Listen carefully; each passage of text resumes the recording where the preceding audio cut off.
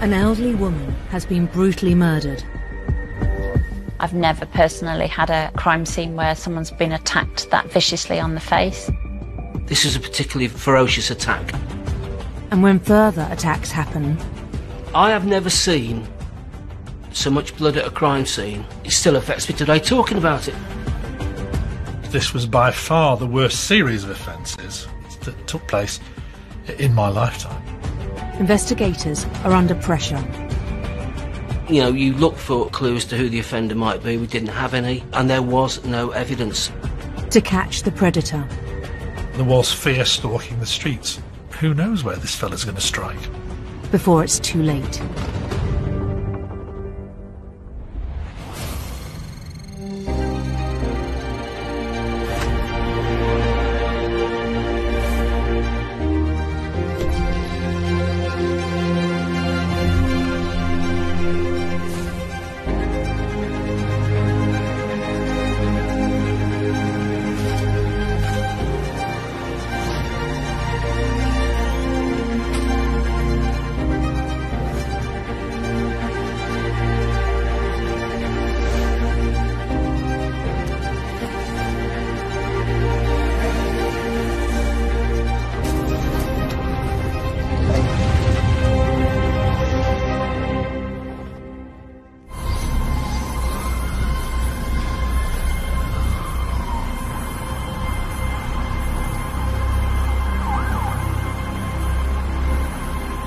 It's just after 1 a.m.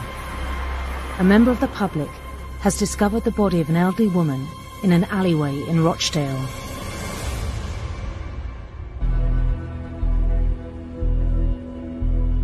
This is a particularly ferocious attack. It stands out for me, but it's something I came across very rarely.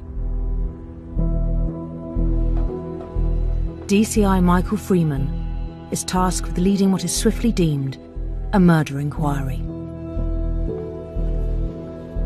She'd been strangled with a pair of her tights, which were covered in blood. It was clear that she'd been stamped on her face. You could see the bruising, you could see an indentation. The worst thing was the facial injuries, really. She'd been robbed as well, because she'd lost her rings off her finger. The scene was still in place when I went there, and yeah, it was, you know, first impressions, it was quite horrific, really. Detective Inspector Martin Jeffs is one of the officers assigned to the case. We immediately call our forensic team, our scenes of crime officers, and the first thing we do would cordon it off so that nobody could go into that crime scene or anywhere around it. Over a career spanning 3 decades, forensic trainer Sarah Thurkle has investigated more than 500 deaths. I've never personally had a crime scene where someone's been attacked that viciously on the face. The female victim had no underwear on. There was obvious signs of a sexual assault. The alleyway is secured, and forensics move in to harvest evidence.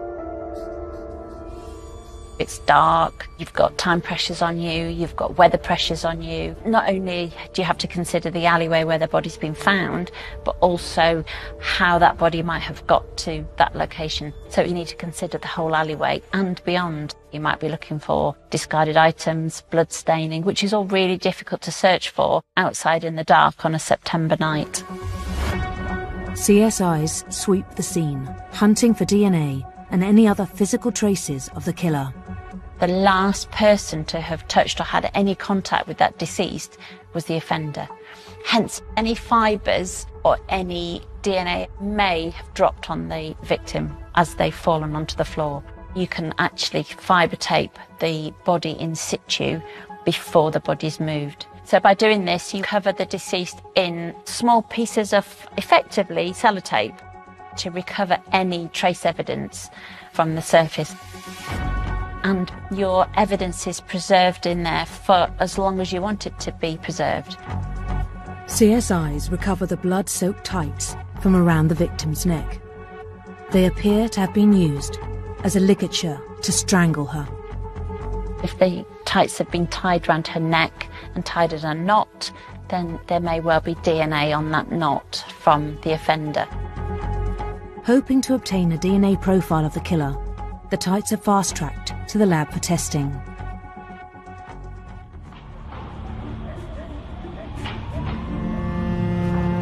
The victim's family has reported her missing, and police are able to identify the 65-year-old as local resident Eileen Yavchak. Eileen was a retired school teacher. Used to teach at my daughter's school, in fact. Alistair Webster is a Rochdale born and bred prosecution barrister. This was by far the worst crime that took place in my lifetime. She had 4 children. She was married to her husband John, and in the community they were well known. Eileen was a bit of a character. She was hard of hearing, but she disobeyed instructions to wear a hearing aid because she was too proud to do so. She was an avid quiz person. She loved the pub quizzes, and that's why she was in the Weaver's Arms that night. Less than 100 yards from her home, the Weaver's Arms was Eileen's local, and the last place she was seen alive. Ironically, she was usually watched over by someone from the pub who watched her walk out of the Weaver's Arms, cross the road, and then carry on down the street until she was at her home address. And on that particular night that she was murdered, I do know that that person that normally looked out for her was not there. Michael and his team begin to hypothesise who may be responsible for the attack. The fact that this happened so close to Eileen's home, when she was usually looked out for, could suggest that her attacker was familiar with her routine or had been watching her for some period of time. His use of the alleyway seems to indicate that he knows the geography of the area, so we might be looking for somebody local. We were looking for a suspect, in this case, who would have been, I suppose, young and fit enough to have committed the horrific injuries. Other than that, we didn't have any profile of the killer.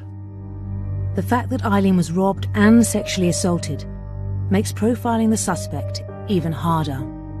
Expressive crimes such as violence don't usually occur in combination with acquisitive crimes. Acquisitive crimes are when something is taken during the crime, for example, a robbery or a theft. Expressive crimes are crimes of emotion or passion, for example, violence or sexual assault. The fact that she was robbed could also point towards an opportunist attack, where the robbery escalated towards the sexual violence. Knowing that Eileen's killer could potentially be known to her, police must eliminate her family and friends as suspects. We look at whether her husband could have been responsible or other members of the family, and you have to ask some difficult questions to alibi them out. It was done extremely sensitively because, I mean, for a minute, because of the level of ferociousness of the attack, I didn't believe any family member could have done that. But if you don't ask those questions, you leave yourself wide open to criticism. At the lab, scientists examining the fibre tapings have made a discovery.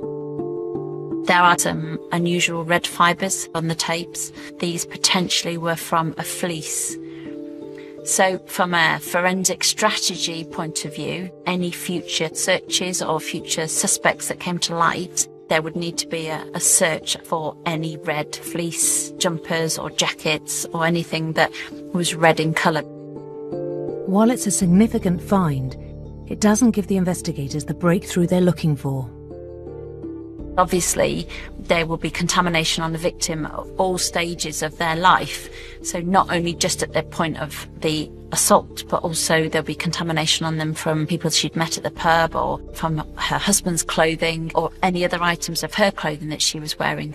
So from a forensic strategy perspective, it's quite difficult to say that those red fibres are from the offender. Several hours after the discovery of her body, CSIs have completed taking samples from Eileen in situ. Her body is taken to the mortuary for a post-mortem examination. I realised the extent of how ferocious the attack had been when I attended the post-mortem. The pathologist was able to tell us that the mark on her cheek was caused at or around the time of her death. So we knew that that mark was caused by the killer. The pathologist confirms the cause of death to be strangulation, using Eileen's tights. The last moments of Eileen's life must have been absolutely horrendous. horrific. I can't even imagine it. She was still alive when she was stamped on her face. I can only try to imagine what she was going through at that time. The forensic lab returns the swab results taken from the tights. The female had so many serious head injuries that the tights were covered in blood because they were so blood-soaked in the victim's DNA. The forensic scientist wasn't able to get any other DNA profile on these tights. When it came back negative, it was frustrating.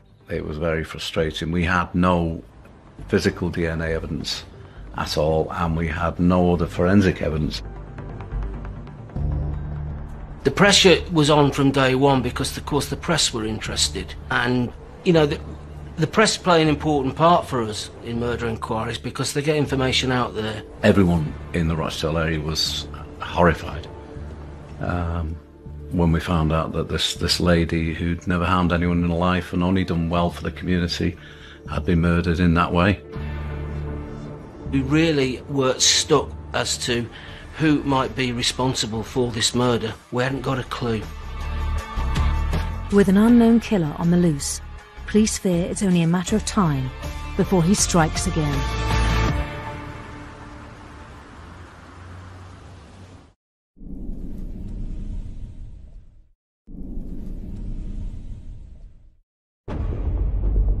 The body of 65-year-old Eileen Yavchak has been discovered in a darkened alley in Rochdale.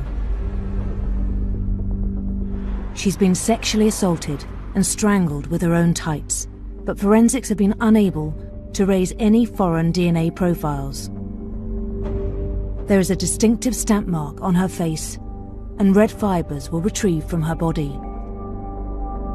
Having eliminated everyone known to her as suspects, detectives do not have a single lead. We suspected it would be someone local, but there was no evidence. 2 weeks after Eileen's brutal murder, news of another local attack reaches DCI Michael Freeman. It's about 6:30 on a Saturday morning, and a very anxious inspector said, look, we've had a really, really bad rape in Barron Street in the town centre overnight. I said, right, I'll go down to the scene. Barron Street in central Rochdale is a secluded street, surrounded by boarded-up buildings, less than a mile from Eileen's home. I have never seen so much blood at a crime scene and someone survive.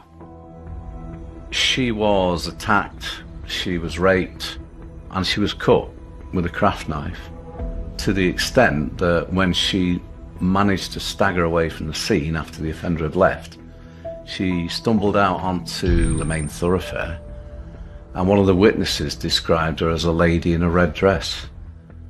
She was actually naked, and the red dress was the blood pouring from her face.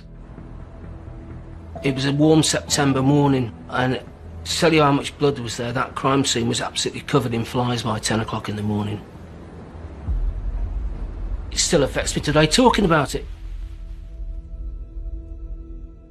She was locked out of the house and should have been at home quite safe, but she was trying to find somewhere to go. So she was just out by chance, by mischance. She had done nothing to invite what happened. Just was the wrong place, the wrong time when a dangerous person was there. The area is secured and cordoned off, and the CSIs move in. So an alleyway in a town centre is potentially going to have lots of items of rubbish in there, potential footprints, potential dropped cigarette ends, dropped crisp packets, which may or may not be relevant to the incident. Our role is to collect anything that we think might be relevant, that looks like it's out of place or looks like it's been dropped recently. They soon make a major discovery. A bloodied handprint was found on a railing down the alleyway. The handprint obviously may well be her handprint, but also it could be the handprint of the offender. So the handprint will be photographed in situ in order to record any ridge detail. It would also be swabbed for DNA. Not only do you want to try and identify whose palm print or handprint that is, but you also want to identify whose blood is it. If you can get the offender's palm print or handprint in the victim's blood, then that's really good evidence. I'm thinking, well, you know, we've really got something here. OK, it's a palm print, but it's evidence. CSIs make a second significant discovery at the crime scene. There was some footwear marks found, so a CSI is a collector of evidence at the scene. They'll see the footwear mark, they'll take photographs, they'll cast it, and that will be retained as an exhibit. The footprint cast is analysed at the lab. The detectives hope to determine the size and type of shoe to potentially link it to an offender for the rape as well as to Eileen's murder.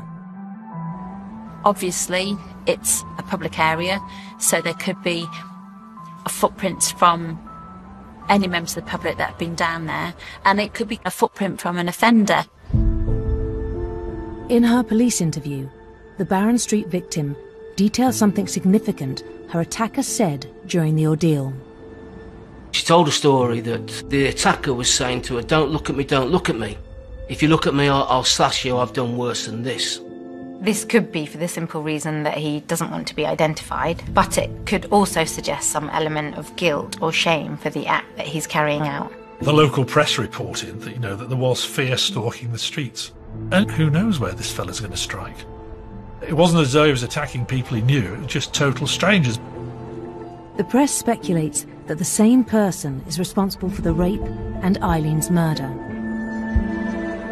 and label the suspect as the Rochdale Ripper. It had a huge impact on the community, particularly on females. There was a noticeable difference in females' behaviour in terms of when they went into town, they went in groups. So there was a genuine fear that there was a madman out there. Serial crimes taking place in a local community in this way could lead to a hostile community atmosphere. This might include suspicion, mistrust of neighbours, and women being fearful of men. Amidst the media frenzy, people start coming forward. A few names started to get thrown at us by members of the public, which were all looked at, which came to nothing. It's common for many people to come forward to the police with information that they think might be relevant, but it's common for that information to lead to nothing. The investigation team for the Barron Street attack received some important news about the footprint found at the crime scene. It matches a size 10 Nike trainer. CSI will be able to say, well, I'm happy that that pattern on that sole of that shoe that I found at the crime scene is a Nike Air Force trainer, because all Nike Air Force trainers have that same sole. While it's a valuable lead, it doesn't help investigators to get closer to the attacker.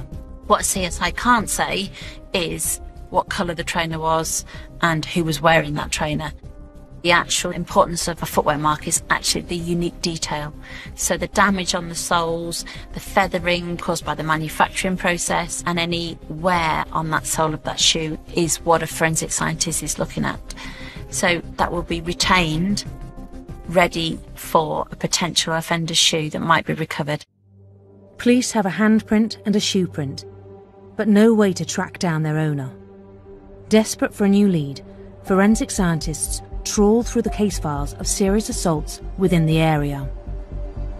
When a forensic scientist is sent exhibits from a scene, they would also be sent witness statements, a victim statements, and a full MO or modus operandi.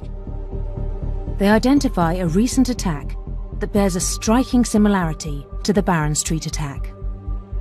About 7:30 or 6:30 a.m. in the morning, there is a lady who's approached by somebody who appeared to be a jogger, who's come up behind her, he's raped her, he's had a bottle in his hand, and he's taken the bra off her, tied her wrist together, and said, "Count to 200, don't look at me, don't look at me," and he's gone. During both attacks, the offender told his victims not to look at them and threatened to cut them if they did. Also, instructing victims to count before he could escape indicates that there was an element of planning involved, and it might have been planned from beginning to end. You can't immediately say it's the same person, but I think you begin to think, hang on a minute, there's some similarities here. Again, this was an item of clothing that was used, similar to Eileen's murder, where her tights were tied around her neck. I would be thinking about what trace evidence might be on this bra. The offenders obviously had to touch and handle this item of clothing in order to be able to tie it. If this is a rape case, is there any seminal fluid that's been on his hands that might also have transferred onto the bra? Screening for semen is called acid phosphatase testing. The item is sprayed with water to dampen it, and then blotting paper is applied to the surface of the item. If the blotting paper in certain areas changes colour, then a forensic scientist is able to target those areas to be able to try and extract seminal fluid and then be able to DNA profile that. Rochdale police strongly suspect that the 3 attacks that have taken place in the space of the last few months are linked. 2 of the women were told not to look at their attacker. The chance of 2 attackers attacking women in the same area, robbing them and sexually assaulting them, is vanishingly remote. But they need forensic evidence to prove their hypothesis before the predator commits yet another violent crime. We now know of 2 brutal rapes, and there could be others that haven't been reported. The suspect is showing signs of an appetite for this kind of violent crime, and it's reasonable to assume that he may continue offending until he's caught. We put out at that time warnings to lone females not to go out on your own, not to walk after dark, that kind of thing. Actually, the message that we were putting out was, don't go out alone. The fact that the community is understandably worried and fearful could give the offender a sense of excitement and a feeling of power and control. The media coverage intensifies every day the killer is on the loose. There's a lot of pressure on the investigations team and the CSI to be able to find the evidence, and then obviously a forensic scientist would take several days or months to examine the actual evidence. But quite often, if there's a high-profile case, it puts a lot of pressure on the forensic teams to be able to get results. Finally, the police get a much-needed breakthrough from the seminal fluid found on the bra from the Canal Towpath attack. There was actually semen on the bra, and they were able to get a full profile, which was loaded to the DNA database. This full profile came back as a hit.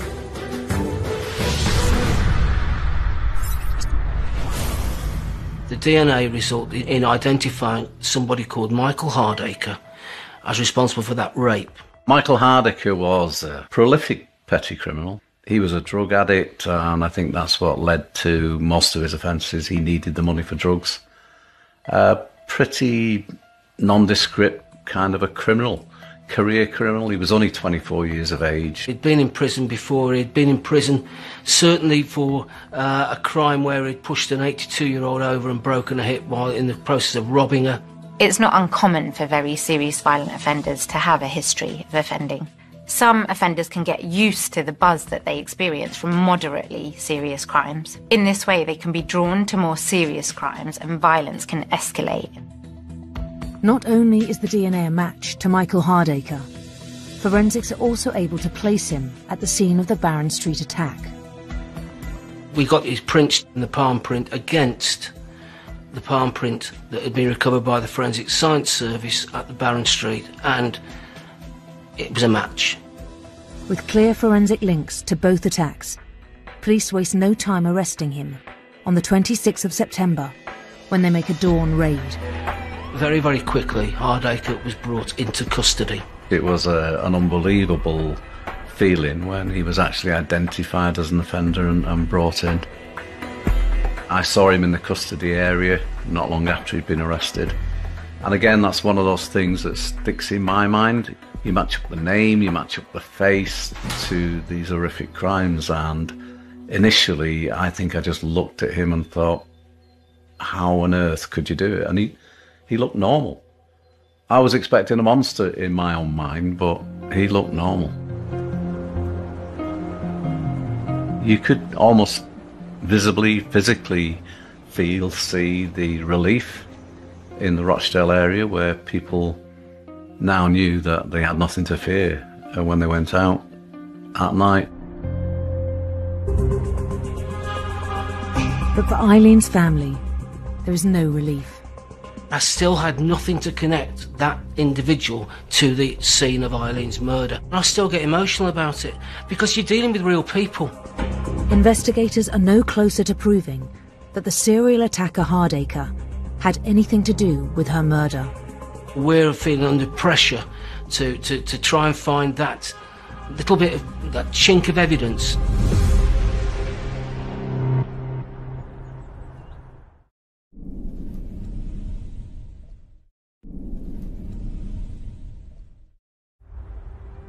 In Rochdale, detectives are investigating the murder of 65-year-old Eileen Yavchak. She was sexually assaulted and strangled with her tights, and a distinctive mark on her face indicates she had been stamped on by her attacker. CSIs have fibre tapings of a red fleece from her body, but have nothing to match them to. 24-year-old Michael Hardacre has been arrested on suspicion of 2 violent attacks, one at a canal towpath, the other in the town centre. Both victims claim he told them not to look at him. From the towpath attack, there's seminal fluid that links our offender to that attack.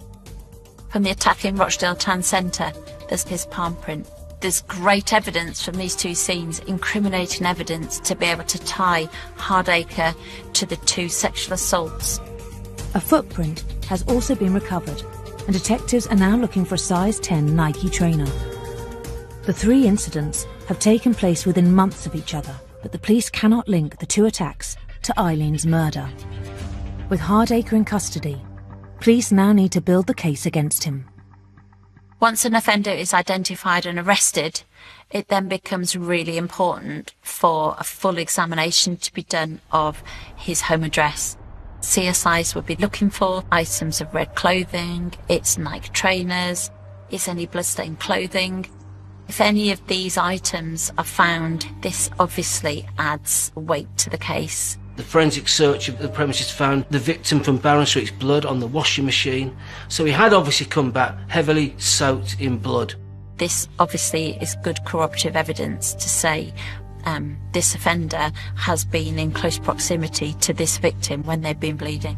When asked about the Barron Street and Canal towpath attacks, Hardacre denies everything. I remember the police saying to him in his interview, there's only one person that you're concerned about, that's yourself. And I'm sure that was true. The guy was a psychopath, as we later came to find out. Psychopathy is characterised by a lack of remorse, a distinct callousness, a lack of care or worry or regard for other people, so subdued emotional behaviour. While Hardacre is being interviewed, a major development takes place. One of his relatives was so appalled by what had happened that he handed in Hardacre's clothing at the police station. The person who came in said, "Is Michael Hardacre still in custody? You better have a look at these." And he just put this bag on the counter and just walked out. In the bag were a pair of heavily blood-soaked training shoes. A size 10 Nike trainer, quite a wornish sole on it, had been well walked. The trainers are rushed to the lab, where forensics compare them with the cast taken from the Barron Street crime scene. It's obvious almost instantly that the impression from the sole of this shoe is going to match. The forensic scientists may well be able to say that shoe made that footwear mark, but then we need to be able to put the offender in that shoe. Nevertheless, police have enough to charge Hardacre for both attacks, and he's put on remand in Strangeways Prison. But there's no forensic evidence to link him at the moment to the murder of Eileen. As the Barron Street and Canal towpath investigations wind down, Michael Freeman and his team working on Eileen's murder are stuck. We were sat around in our murder investigation room and we were still saying, well, look, it's likely that this person is responsible for our murder, but where is the connection? Then we focused on what we call evidence of similar fact. So what did he say to the girl on the canal bank that he raped? Don't look at me, don't look at me. Count to 200. If you look at me, I'll cut you. What did he say to the girl at Barron Street? Don't look at me, don't look at me. If you look at me, I'll cut you, which he did anyway. I've done worse than this. I can remember the senior investigating officer because he carried a magnifying glass It was a bit of a laughing point. He'd gone home, he'd examined the photographs of Eileen's body with his magnifying glass, and he saw that her eyes had been cut. There was a nick in the corner of each eye near the cornea.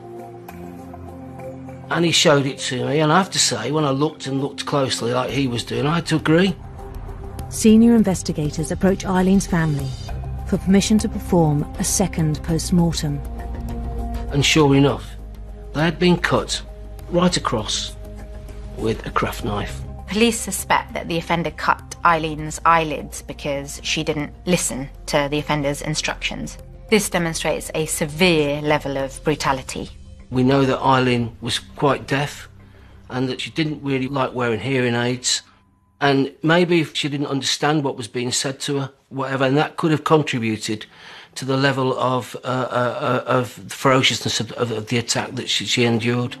It's a strong hypothesis and a similar MO, but police need forensic evidence to put Hardacre at the scene of Eileen's murder. He's currently on remand for 2 serious attacks, which he denies, and his trial date is fast approaching. We were in danger of there being a trial going ahead, and this took an immense amount of liaison with the Crown Prosecution Service to say, look, we really need to connect all 3. Forensic scientists assigned to Eileen's case examined the items handed in by Hardacre's relative, which tied him to the Barron Street attack. Together with the shoes, an item of clothing was handed in to the police at Rochdale. This item of clothing was a red fleece. Going back to the attack on Eileen, a forensic scientist had identified that there was some foreign red fibres on Eileen's body. What we knew was, from speaking to his girlfriend, that Michael was in the habit of wearing a snide Tommy Hilfiger top that she had bought him for £15 off Rochdale Market. And witnesses would say to us, he wore it as a second skin. This could potentially be a breakthrough moment in order to tie a red item of clothing, a red fleece, to the murder of Eileen. Forensic scientists compare fibres from the red fleece to the fibre tapings taken from Eileen's body. So fibre evidence is done by the human eye, and the red fibres from the fleece match the fibres on Eileen's clothing. This is incriminating evidence to be able to tie Hardacre to the murder of Eileen. Without the fibres, we wouldn't have been able to connect Michael Hardacre to the scene of Eileen Yausak's murder. Absolutely top-class work, that. There are the Tommy Hilfiger jackets, obviously, but it just looked extremely unlikely that all these factors together could be more than one person. It's yet more highly compelling evidence, but the CPS needs more to make the case watertight. In the hope of securing a confession, police put this to Hardacre, but he calmly denies it. He certainly wasn't prepared to admit to the murder, even though the evidence was presented to him in terms of the fibres. Knowing that Hardacre's defence will argue that someone else could have murdered Eileen while wearing a similar fleece, investigators are under pressure to find even more robust forensic evidence. We had to put pieces together at that stage. I can remember vividly one of the detectives who worked in the incident room as exhibits officer had been thumbing through photographs of his footwear, and she actually, quite cleverly in my mind, matched up one of his training shoe patterns to the mark on Eileen's face. If a pair of shoes had been recovered from the suspect, these could be potentially linked back to the footwear mark on the victim's face. A forensic scientist will be able to identify whether this is a match by matching up the photograph of the footwear impression on her face with the actual shoe. And so I remember taking the impression down to Guy's Hospital in London. At the Department of Forensic Medicine in Guy's Hospital, Chief Scientific Officer Derek Tremaine has developed the National Injuries Database. The injuries database was created initially for a teaching aid, but it became a sort of a referral service. By adding lots of data on, we can compare certain injuries. It's not only bruising, stab wounds, shootings, anything. He's a forensic imaging scientist with over 20 years' experience identifying pattern markings on skin. It's fairly common to find footwear marks on skin because it produces a thing called intradermal bruising. This is where blood gets displaced outwards from underneath the tread mark, for instance, and will displace into the grooves, showing a pattern. If someone's still alive, after a few days or so, that would completely disappear. When someone's dead, there's no circulation in the body, so it will remain there. Derek has developed specialist technology to map and identify bodily injuries. They brought us the photographs, and Eileen had a patterned injury on her left cheek, and I recognise this as a footwear mark. It was suspected of being a Nike trainer. On a computer software, we would overlay, using layers, the image of the trainer over Eileen's injury.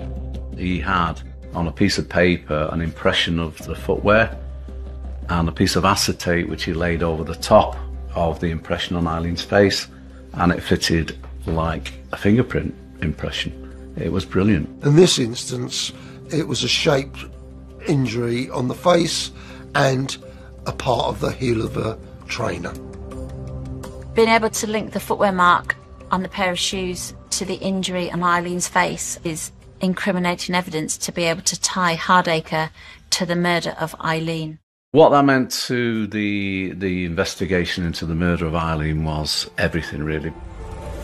When I made the phone call back to Rochdale and told the incident room what we'd got, I could hear the cheering in the background. It was brilliant because we now had the guy banged to rights.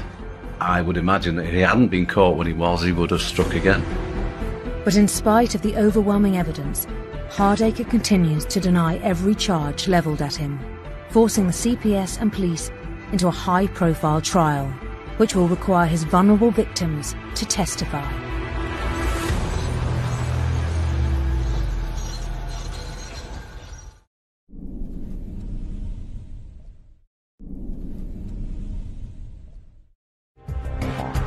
In Rochdale, detectives are investigating the murder of 65-year-old Eileen Yavchak.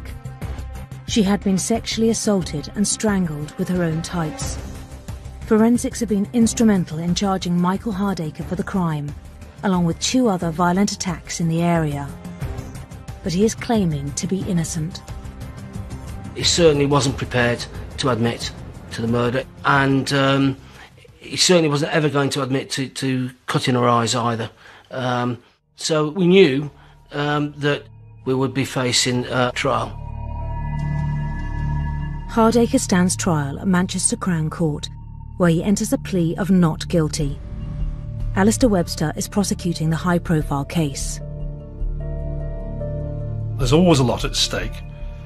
In a murder case, self-evidently, press galleries are absolutely full where there are cameras outside. It's really important that you tell a clear story that reflects the serious nature of the case. And I feel a real responsibility to the victims' families. And so if the police have spent a huge amount of time and skill putting the case together, I feel obviously a very heavy responsibility of making sure the case is presented properly.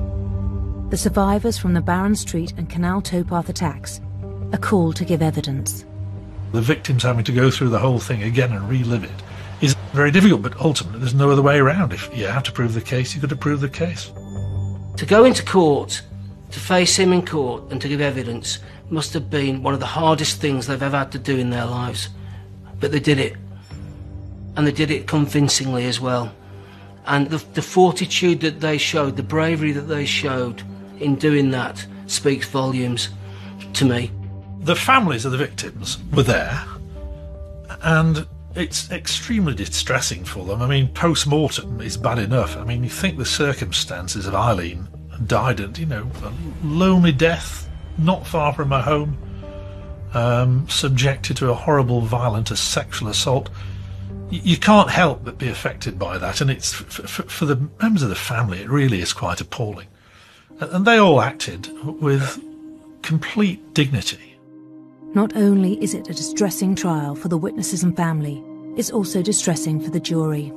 Jurors who aren't inured to this sort of thing, as we tend to be because we deal with it so often, will find these cases very, very difficult and very emotional. And some people, frankly, try and succeed in saying that I just don't think I can cope with this case. It requires fortitude. Just as we ask a lot of the victims' families, we ask a lot of jurors to sit through hearing this horrendous evidence of things well outside their experience and be asked to judge fellow human beings who've acted in a way that's hard to describe as human, frankly. After a 2-week-long trial, the jury is sent out to consider its verdict. The jury took 3 hours or so to convict him unanimously of all the offences, and so that really shows a fairly strong case. And what pleased me more than anything else was that the judge then decided to sentence him on every single charge. And I think that's really important, actually, because every victim got a result and knew he was going to prison for that amount of time for them, that amount of time for them, that amount of time for them. The judge sentences Hardacre to a total of 146 years in prison, with a minimum 22 years for Eileen's murder. But during sentencing, he is unmoved. He was just totally defiant, that there was no hint of regret, empathy or anything, and he was busy to shout defiance and obscenity at the victims' families as he was taken down the stairs. It was a chilling moment, I thought. He was just about the most dangerous person I've come across, because of that complete lack of empathy, guilt. Hardacre's conviction is a huge relief for Eileen's family and the victims of his violent crimes. I hope that the process of bringing him to justice made them feel that the system had worked and that there was some sort of, what can the right word be, some sort of closure for them, or at least it might begin to help a healing process which probably will last the rest of their lives. It's also a triumph for the investigation teams and their colleagues in forensics. This is a really good example of crime scene coordination. The fact that you've had 3 different crime scenes over a period of time and they were able to link the scenes together through forensic evidence, and not only that, but get an offender for all counts on all charges with a total of 146 years to be served in prison. The forensic aspect of this case was everything really, because when you strip away the forensic evidence, we were left with very little. Without the forensic evidence in this case, I think it highly unlikely that there'd have been enough to convict Michael Hardacre, because the DNA evidence connecting him with the first case, very difficult to refute if you're a defendant. The fingerprint in the blood connecting him with the final case, very difficult to refute. And the combination of the footprint and the fibres in Eileen Dworchak's murder, again, very difficult to talk away and explain. And when you add them all together, whatever explanation you might try and come up for one, it's very difficult to explain one after the other after the other. But for DCI Freeman and his team, the investigation leaves a lasting impression. I still get quite emotional talking about Eileen's murder, that rape and attempt murder at Barron Street, because, you know, I spent 8-9 months investigating Eileen's murder, and it's with you every bit of the day, and it affects not just you. You take it home, it affects your family. I think my wife would say that I was probably a different person for 8 months. I've got memories of it that were shocking, that were absolutely shocking, even to seasoned detectives who were working on this kind of case all the time. It was harrowing, and you would go home at the end of the day having seen something that would stick in your mind forever. Sometimes we get people saying to us, you must be really hard. We're not. And these things struck home and stayed